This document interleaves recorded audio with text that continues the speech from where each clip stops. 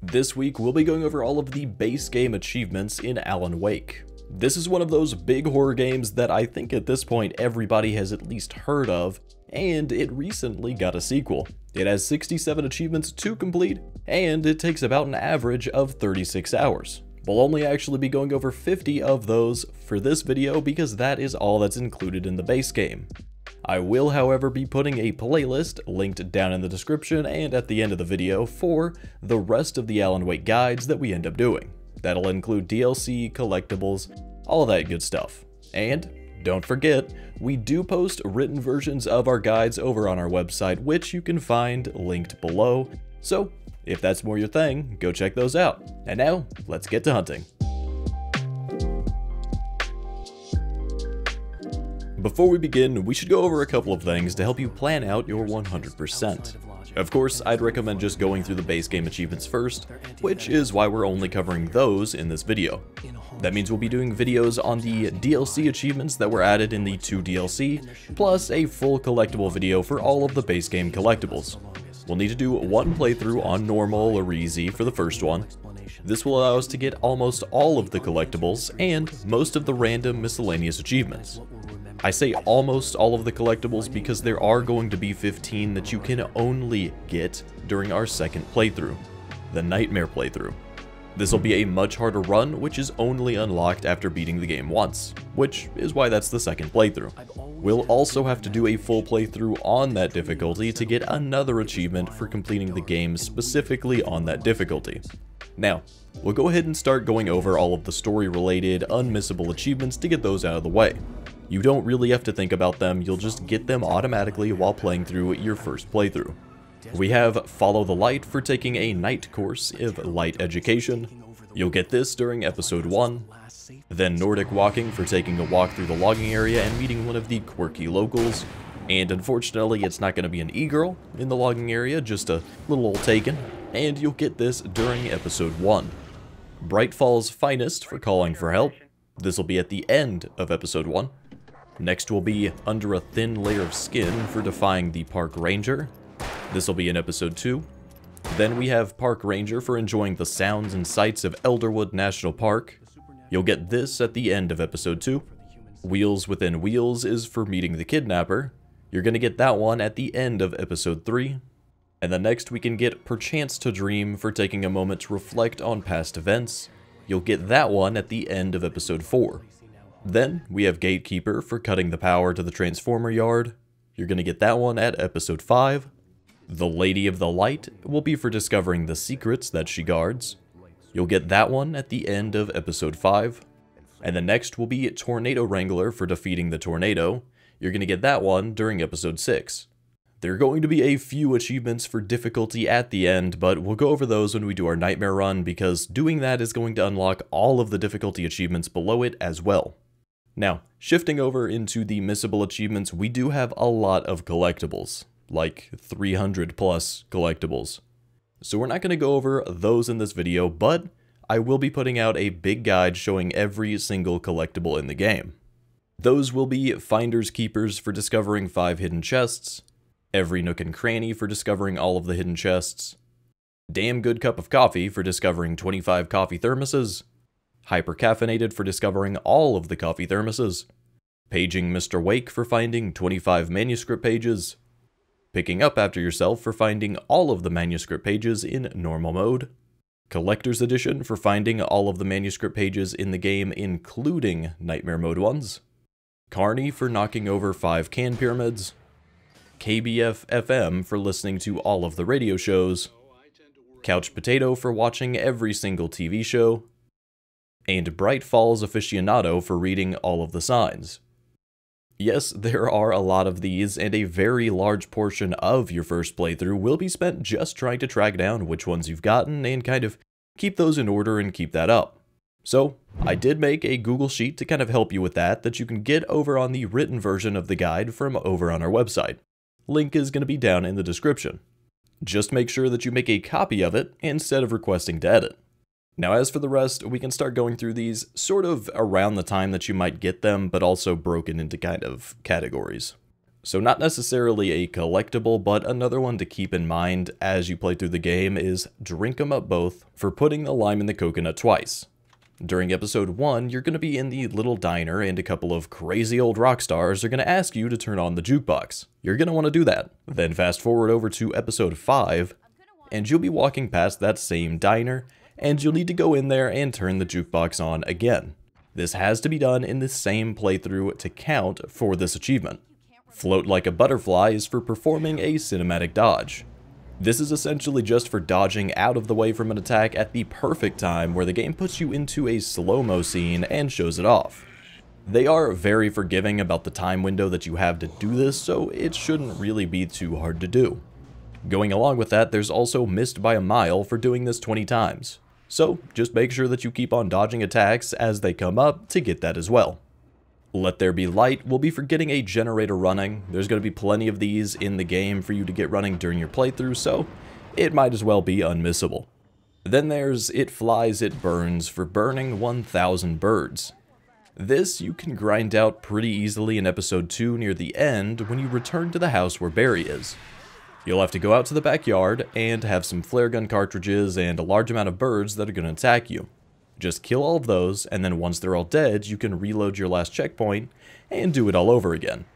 Keep grinding that out until you get the achievement. Now speaking of killing things, there's a good chunk of the achievements that are related just directly to the different ways that you can defeat the Taken. So we're going to go ahead and start going through some of those. It is worth noting that your progress on these carries over from your first playthrough into your second playthrough, so don't worry too much about getting them all during that first playthrough. I don't even know if it would be possible, but you could probably make it work. Sound and Fury is for killing 4 Taken in a single flashbang. Once you start getting flashbangs, you're going to want to try to group up a few into a little clump, and then use 1 grenade to get them all. There will be plenty of places for you to get this, you might even get it accidentally. And then still kind of related to killing things with those utility pieces, back I say, will be for saving yourself with a flare. Basically, as a few enemies are coming up, you're going to want to whip out a flare as they're attacking, and then you'll get a nice slow-mo scene that kind of spins around you while you're saving yourself. Come One, Come All is for killing 4 Taken with a single shot from the flare gun. This is kind of like the flashbang one. You're just going to want to let a few Taken get around in a group, and then shoot a flare off into them. Next we can go over 2 for the price of 1 for killing 2 Taken with a single shotgun blast. You're going to want to try to have a little bit of distance when taking shots and have 2 Taken grouped up. That way your spread will hit both at the same time and you can try to get them both killed with the same shot. This may take you a few tries to actually get down. I think I just accidentally did it at some point, so that could also happen for you. They're Here is for destroying 20 poltergeists. Eventually you're going to start having inanimate objects attack you, and you can fight them with the light. You'll end up killing 20 pretty naturally, so honestly I wouldn't even worry about this one. Speaking of inanimate objects attacking you, you can get heavy metal for surviving the bulldozer attack. This will be during episode 3 where you'll have to fight the bulldozer after dropping down into this large area. A little tip for beating it is just to sit in one of these kind of corner spots because it's very hard for it to actually hit you when it's just running into walls. Then just keep using the light to slowly kill it until you finally do. And you do have to actually kill it to get this achievement. The description's a little misleading. For another large inanimate object, we have Iron Horse for encountering a steam engine. This will be near the end of episode 3 when you have to get into a locked door. Just make sure that you stay outside and fight it with the light until it's dead, because just like the last one, you do have to actually kill it to get the achievement. And similarly to the last one, just use buildings or other solid objects to kind of keep it from being able to hit you. It's Not Just a Typewriter brand is for defeating 50 Taken with a shotgun. This is going to take a while to get through, but just keep grinding it until you do. Similarly, we have the 6 Gun Scribe for defeating 100 Taken with the revolver. It'll also take a while to get through this one, but you should eventually get there. There's also Thunder and Lightning for defeating 50 Taken with flashbang grenades. You'll want to try to use them in groups to make this a little more efficient, so group them up, toss a grenade, profit. Next, we'll go over Collateral Carnage for defeating 20 Taken with indirect means. This means using explosives, electricity, etc.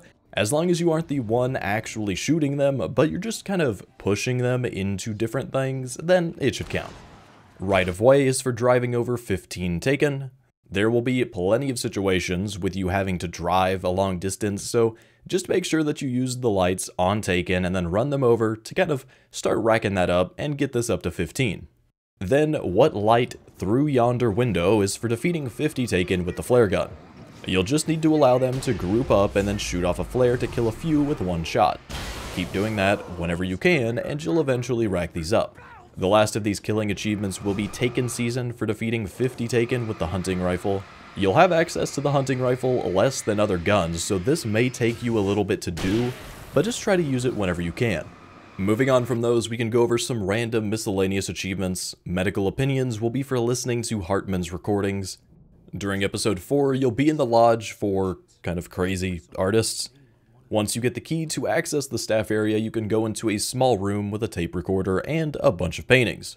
Start listening to the tapes on the recorder, and once you listen to all 3, then you'll get the achievement.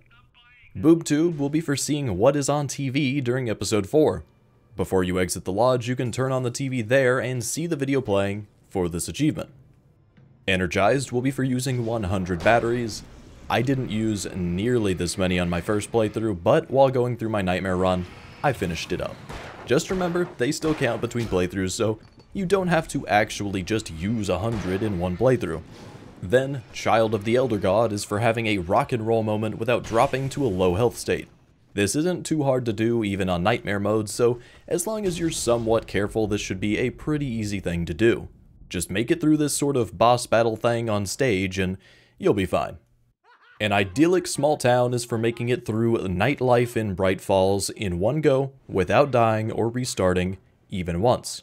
That means starting at episode 5 in the first chapter, Nightlife in Bright Falls, you need to make sure that you do not die and do not restart a checkpoint. This really isn't that hard on the easier difficulties, but the only places that you might run into issues are during the church defense, which really shouldn't be that hard because you've got Sarah helping you out. Just make sure that you have some grenades to use and some ammo. And then at the helicopter defense, again, just make sure that you have grenades and flares ready. There's plenty there for you to pick up. And then make sure that you're turning on both of the floodlights and just keep alternating between them to keep them both up. Then just shoot the Taken whenever you can and use grenades when needed. Other than that, it shouldn't really be too bad, especially if you're on an easier difficulty. For Gunless Wonder, you're going to need to make it to Cauldron Lake without firing a single shot. This will be in the first part of episode 6. You're going to be driving your way to Cauldron Lake, and you'll have to either flare, flashbang, or use the car all the way there. This really isn't that bad either, because you have a car to use most of the way through this. Then, Meet the Deadline is going to be for making it from the Coal Mine Museum to Cauldron Lake in 30 minutes. This one might be one that you want to just kind of ignore your first playthrough, and then reload the chapter to do it after the fact, so that you can just solely focus on it. This is going to be in episode 3, part 2, Mirror Peak, and you'll want to go as fast as you can to the end. And then eventually, around this part, you're going to have the achievement pop up. And the timer doesn't actually start until you drop down after being on the phone with the kidnapper. And now, we can get to our second playthrough, the Nightmare Run. Of course, we won't be able to start this until after we've already beaten the game once. Now when it comes to this, there are going to be a few general guidelines to go by to get through it. It's not really that hard, but it can have some difficult parts, especially if you're not prepared enough. You will take more damage from hits, you will do less damage, and there's going to be less supplies around the map. That means you need to try to conserve ammo as much as possible, and if you're going to use it, you better be hitting your shots. Generally, you'll be better off conserving stamina when walking, and then just as enemies start coming, then sprint, dodge, and run towards the light. That generally got me through a lot of the little chase sequences and stuff between light sources. Sometimes you might have to kind of turn around and flash your light on them to get them to stop, or you might have to throw a flare and kind of run with it for a second, but in general, doing that is a pretty good way to go, because you do not want to take fights that you don't have to. You also don't want to be going out of your way to pick things up that you don't have to, other than, of course, the 15 Nightmare Mode manuscripts that we'll need to finish up the collectibles. And like I mentioned before, I'll have a full video going over all of the collectible locations in depth, so be sure to check that out while doing these runs. Then, once you beat the game on Nightmare mode, you'll get all of the difficulty related achievements that you didn't do already. That'll be Departure for beating the game on normal mode, Hard-Boiled Rider for beating the game on hard difficulty, and of course, Alan Wake Up for completing the game on Nightmare mode. And with that, we have 100% of the achievements in Alan Wake's base game. If you find our guides helpful, be sure to like the video, subscribe, and, of course, check out our playlist linked here for the rest of our Alan Wake guides.